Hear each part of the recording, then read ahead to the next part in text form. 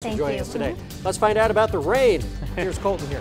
Yeah, it looks like we're going to be seeing some more rain as we go in the day tomorrow and also on Saturday. But here's a live look outside right now. Kind of just a dreary day outside. We haven't seen a very nice day. And as for temperatures, a little bit on the cool side. 72 degrees in St. Joseph, 71 in Maysville, 72 also in Cameron, 72 in Kansas City. But look at Hiawatha, 66 degrees.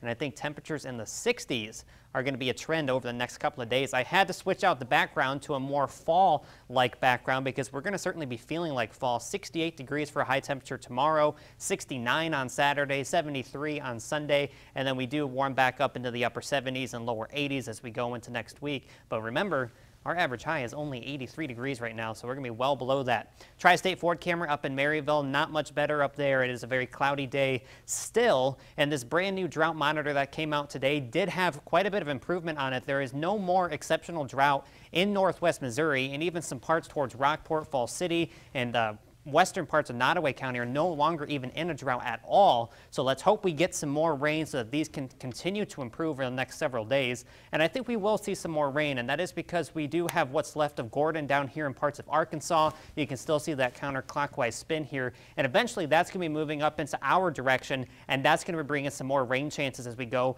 in the day tomorrow. But there is a flash flood watch off towards the east. It does not include St. Joseph, but it does include Chillicothe and Bethany, mainly to the east of I-35. So the heaviest rain will be falling over there. But as we go through your hour-by-hour forecast, we'll see some rain as we go towards tomorrow morning. And then as we go through Friday as well, we'll see on and off rain showers as well. So it looks like another rainy day as we go into Friday. Tonight we'll be dropped down to 64 degrees, mostly cloudy skies, a few scattered thunderstorms, I think some patchy fog as well. Tomorrow, high temperature of only 68. Rain is likely. It's going to be on and off.